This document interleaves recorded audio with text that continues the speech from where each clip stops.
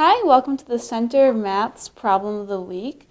This week our problem is approximate the value of the natural log of 1.5 by using a third-order Taylor polynomial for f of x equals the natural log of x, centered at x equals 1. Estimate the amount of error in the approximation.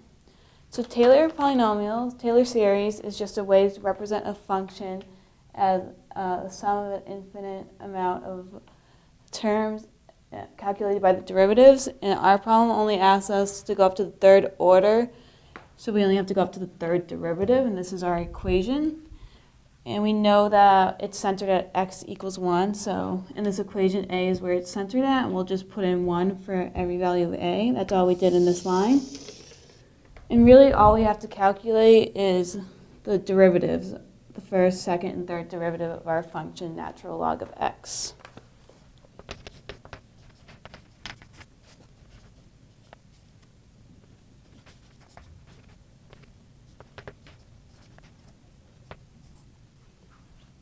We found the first, second, and third derivative of our function, and then we have to evaluate it, each function at x equals 1.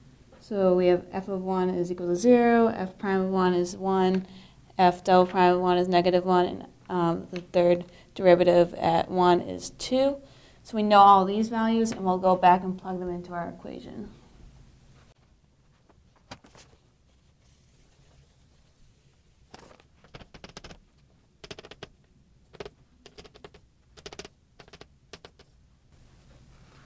Now, this is our third order Taylor polynomial, and all we have to do is we want to approximate it at, we want to find natural log of 1.5, so we're going to plug in 1.5 for x, and it will give us our approximation.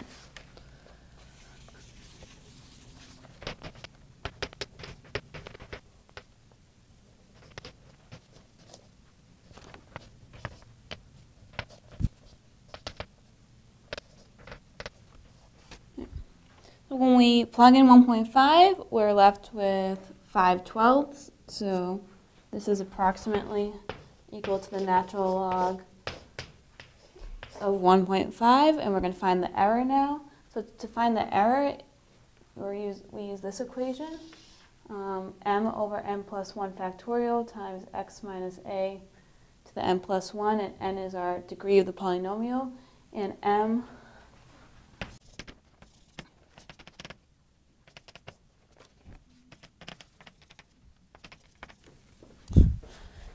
is our max value of our next degree polynomial of z, and z is between x and a, so we're just going to apply this to our problem.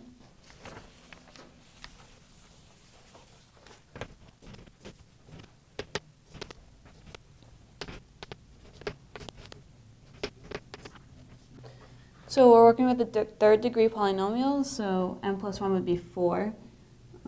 And then we still need to find what m is, and we said that m is the maximum value of the fourth derivative. The fourth derivative is negative 6 over x to the fourth, and we're looking at an interval of 1 and 1.5. So we'll take a look at the graph to see when the magnitude is largest.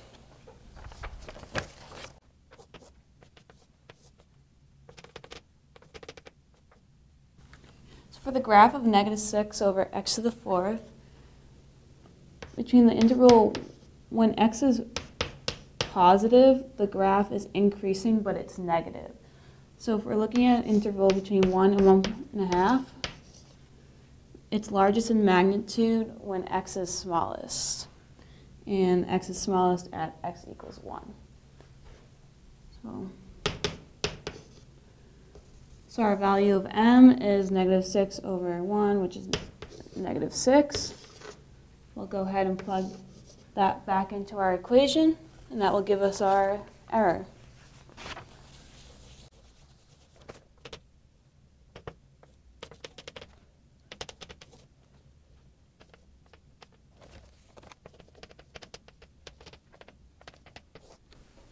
Our error is 1 over 64, and we can conclude that the natural log of 1.5 is equal to 5/12 plus or minus 1 over 64. Thank you for watching. I hope you enjoyed this video. Be sure to check out our blog, check out centerofmath.org, and follow us on Twitter and Facebook. Thank you.